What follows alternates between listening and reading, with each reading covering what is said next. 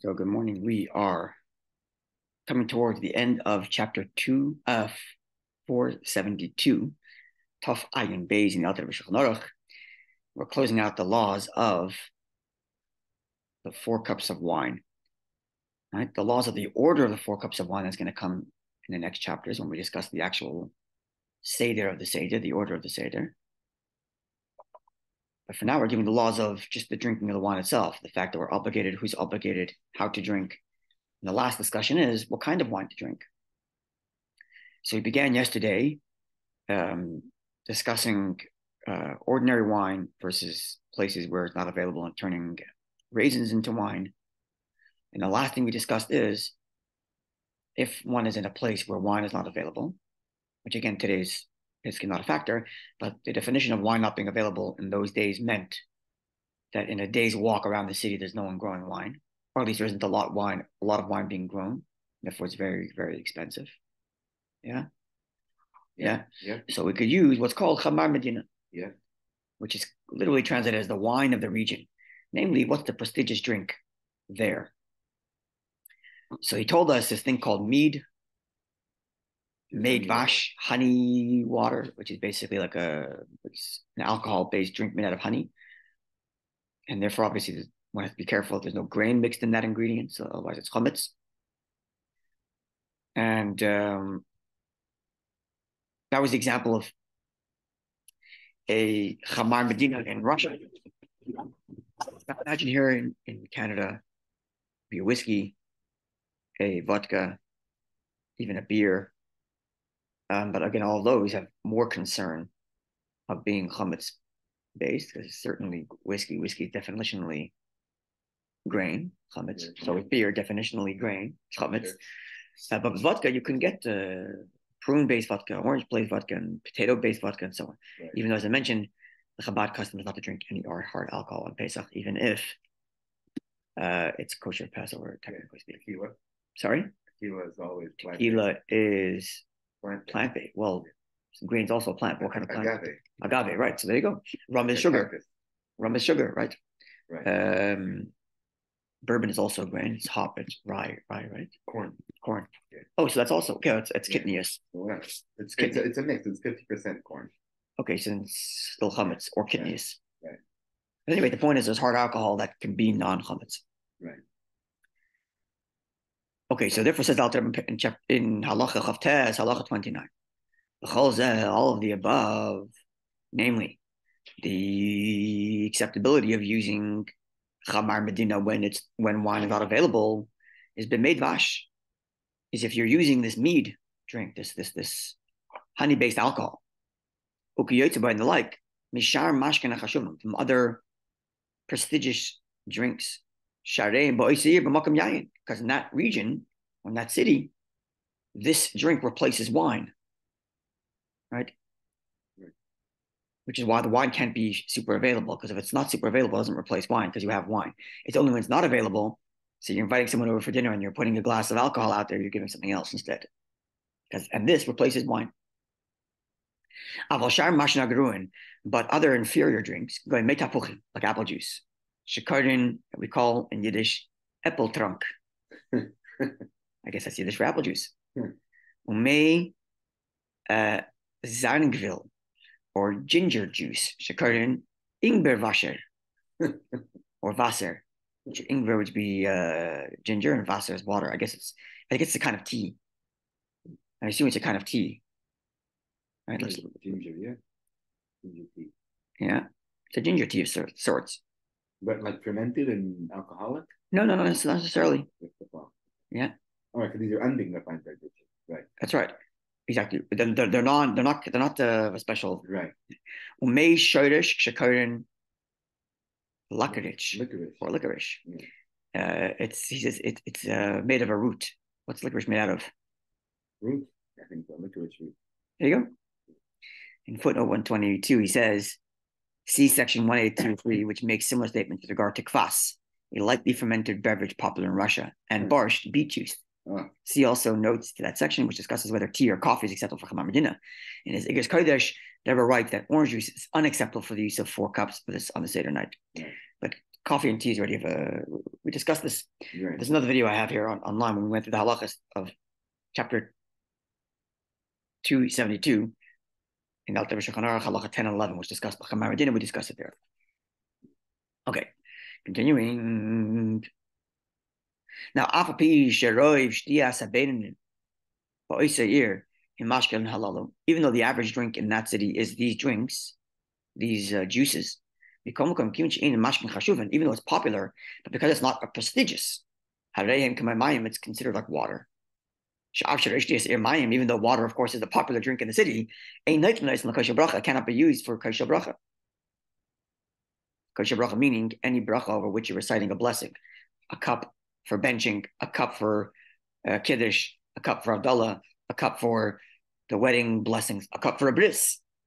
Right? We always hold a cup on these special occasions, these mitzvah occasions, and that's called a kosher bracha, a cup over which a bracha is recited. Right. So it's not just a question of how popular that drink is, because water is very popular, obviously, and these juices could also be popular. Right. What we're looking for is not popularity, but prestige. Mm. And therefore, it has to be the kind of drink that replaces wine. So that's why I said a way of thinking about it is it the kind of drink you would invite someone over for or go out for? Can I say it funny? Yeah. No, and so when I first learned this term in the sneaker share with Rabbi Bell. Chamar Medina. Yeah, never heard it before. And I said, so what about seltzer? Everybody loves seltzer. And I said, no, the fact that you and I happen to like seltzer doesn't make it Chamar Medina. Right. Also, you're going to hear it. Popularity doesn't turn into Chamar Medina. That's what you reminded me of. Yeah. Yeah, 100%. Okay. Lamed, halacha 30. Here he's going to tell us to the extent to which this obligation is important, which comes from our Mishnah. Even a poor person whose livelihood depends on charity. Right? This comes from our Mishnah.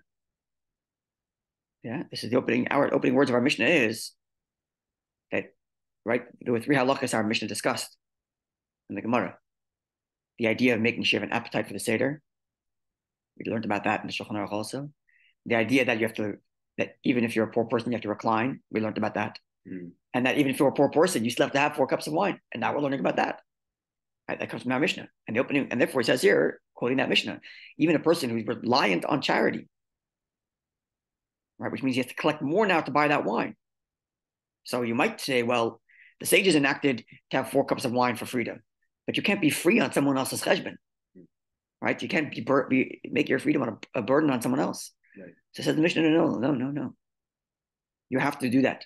It's an obligation like any other. The same way you would rely, or you God forbid, someone would rely on charity to get a pair of tefillin. So someone has to rely on charity still to get the 4 cups of wine. It's that important. So I feel even someone who's reliant on charity. He doesn't have money for 4 cups of wine. The local guys who are in charge of the charity fund didn't give him. So first of all, he's got to go collect money for his 4 cups of wine. And if he couldn't get it, he should go borrow money for his 4 cups. Sell your clothing. Sell your clothing, have wine. Not yours. One should sell his clothing. Oh, exactly. God forbid. Or rent himself out. Hire himself, get a job, work a little harder. For the purpose of being able to acquire 4 cups of wine. Or whatever other drink, if they are acceptable as Chamar Medina. It's quite something. Yeah, it's incredible how important it is. Yeah. Let's look at footnote 125.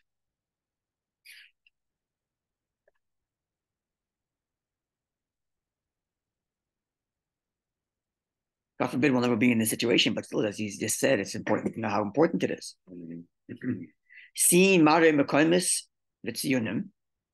Which notes that the Alter Rebbe reverses the order in which Rav Yosef Cairo lists these 2 acts in his Shulchan Aruch. Here he says, borrow and sell your clothes. And the Shulchan Aruch, I think, would say, sell your clothes and borrow. Which means what's first?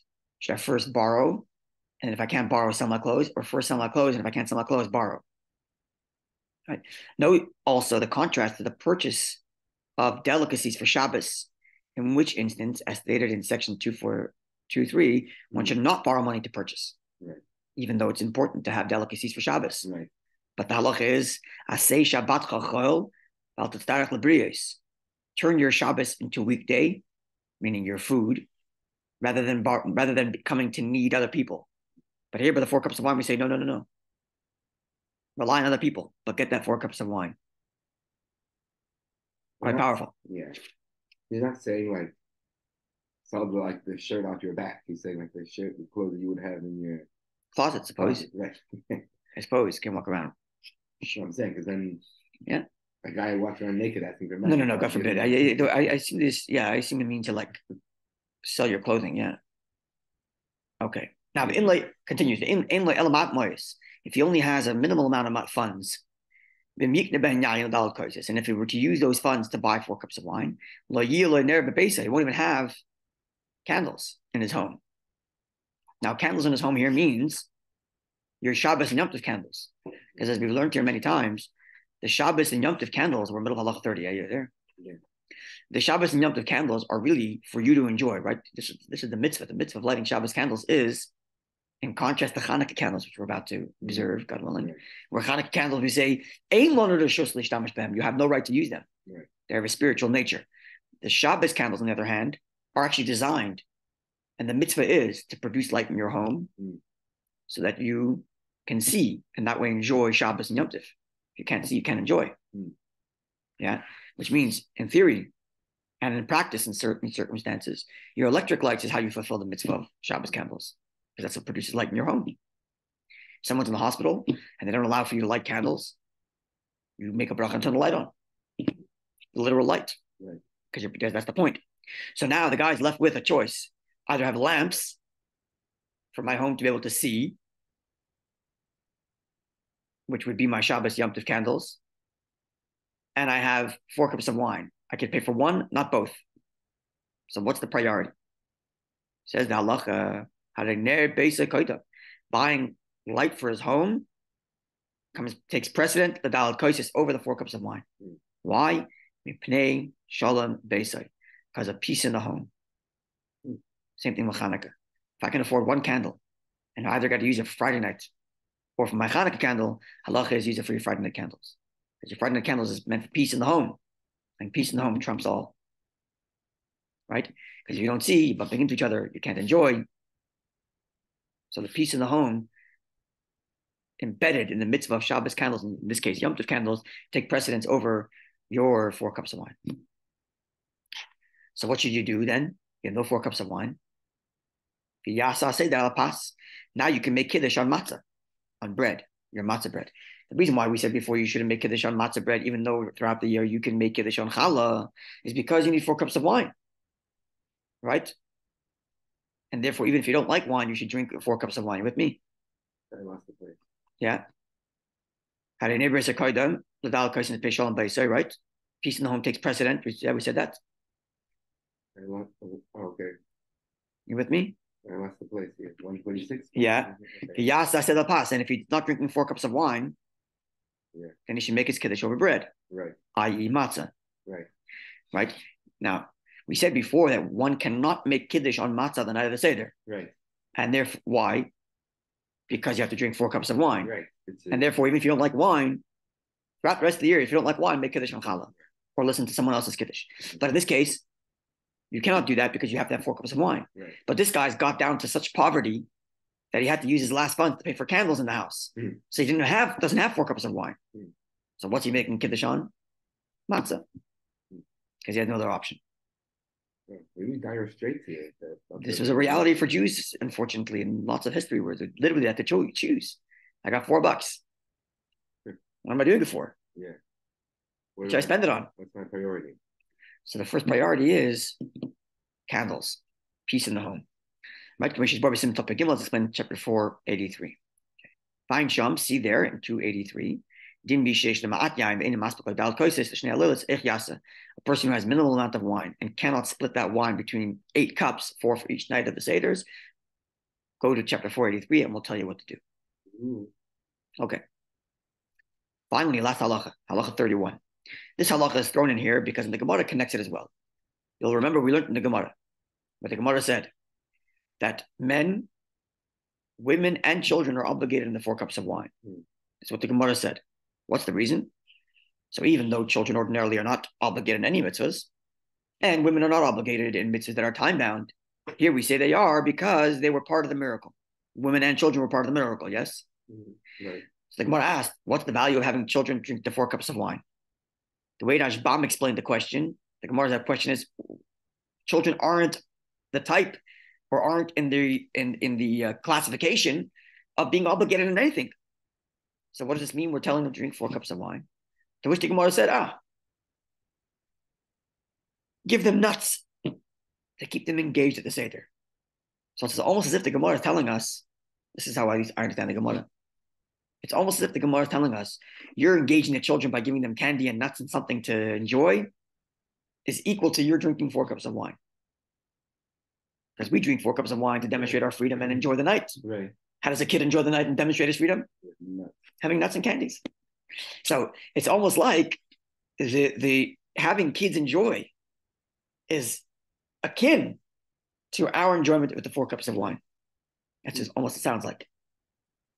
And therefore, this halacha comes here in this chapter because the Gemara connects these two, right? The Gemara connects the giving children nuts and something to eat and enjoy. Gemara connects that to the obligation of drinking 4 cups of wine, and therefore, in this set of halachas where we discuss the laws of 4 cups of wine, this halacha is here as well. Halacha 31. Yeah. Mitzvah lachalak l'tenoikos kloyos v'goyzim. It's a mitzvah to give the children roasted seeds and nuts. The Leil Pesach on the night of the Seder.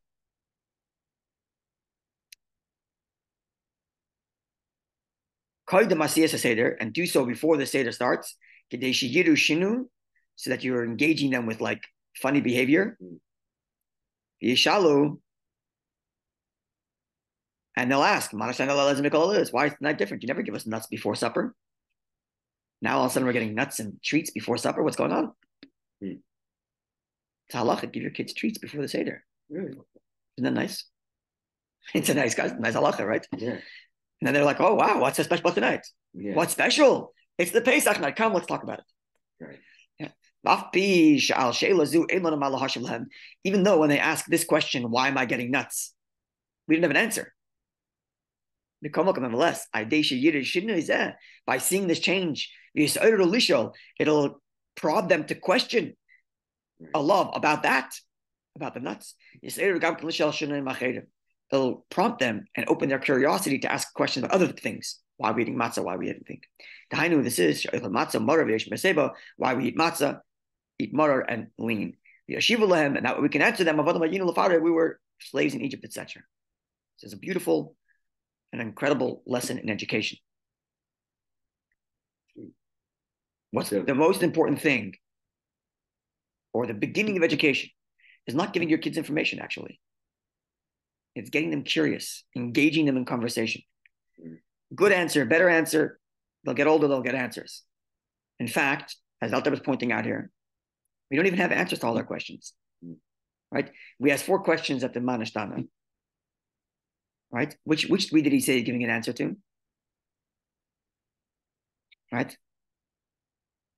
The matzah, marar, and reclining. But there's a 4th question we ask, which is, why do we dip twice? What answer do we have for him? None. So why do we do that? Just to make him ask. But he doesn't have an answer. Why are we making ask questions with no answers to? Wow. That's the point. Wow. We're teaching the child that your curiosity is more important than whether you get a solution to the problem. Be engaged. It's much more important.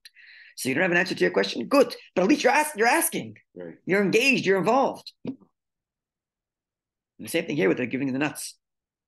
Right? The nuts and the dipping is a similar thing. Just keep them engaged.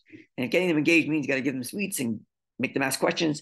So you don't have an answer for them. So what? Make them ask questions. That's the point. This is one of the reasons, by the way, why the wicked son is right after the wise one. So one of the answers is because the wise one is supposed to have a good influence on the wicked one. But another answer is because he's actually more engaged than the guys who follow.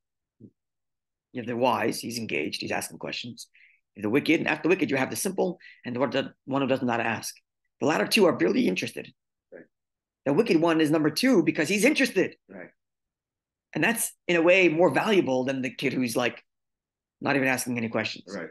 Sitting at a table bored, can't wait to leave. Yeah. Right. So better the wicked kid, so to speak, who's asking questions, who wants to know, who's involved, right. than the kid who's completely just oblivious to what's happening. Right? And if the kid is in that state where he's oblivious, then give him nuts, give him candy, get something to ask him a question. Don't hound him with information. You don't go to the simple kid who's not asking, right? What's the Haggadah solution for the one who does not ask? What does Haggadah say? At psachla, you open him up. Right. It doesn't say at emarloi, go tell him the answers. No, first psachloi, open him up, and once he's open, asking questions, now you give him the answer. That's the most important part of the whole educational process. It's not to give your kids information, but to keep your kids engaged, keep them curious. Questions are so much more important than answers. Much, much, much more important than answers. Answers kills the subject. It's over. You answered. Yeah. Questions open up the subject. Now it's alive. Right. So ask. It's one of the reasons that traditionally the first Gemara kids learn is the beginning of Elam Metzias. Chapter 2 of Baba Metzia. The chapter is called Elam Metzias. Now it discusses the laws of lost objects. In the first couple of pages of the whole chapter, the Gemara asks a bunch of questions and gives no answers. It says Teku. Right? Teku, which means we have no answer. When Mashiach comes to get the answer. So what is this? The first time you're teaching a kid to give him a bunch of questions, no answers? This is first engagement in Gemara? Absolutely. That's the whole point. Teach the kid, you ask questions, you don't have an answer. Okay, so you don't have an answer. You have to know everything. You have to have an answer. You have to make sure the world fits into your little square box where you can explain everything. Right. That's not so important. What's much more important is you're asking questions, you're engaged. You're part of the conversation. Not that you figured it all out and you're a know-it-all. Not important, no. We don't need that. We need engaged kids who can ask questions. And even if you as a parent don't know the answer, good, so you don't know the answer. Father say that we make the kids ask questions that we also have no answers for. It's fine. And the whole point is get them engaged, get them to ask questions. Very powerful lessons in education. Okay. B'ezrat Hashem, tomorrow we go back to the Gemara. The Gemara will give us another actually beautiful set of halachas. The halachas of engaging your whole family in the enjoyment of Yom Tov and how one's supposed to do that, engaging one's wife, one's children. That's coming, God willing, in the next section of the Gemara, and then we'll go to the Shulchan Aruch, which discusses that as well. A wonderful day. I already see you making a very catchy headline for this one. What's that? I'm just saying. Yeah.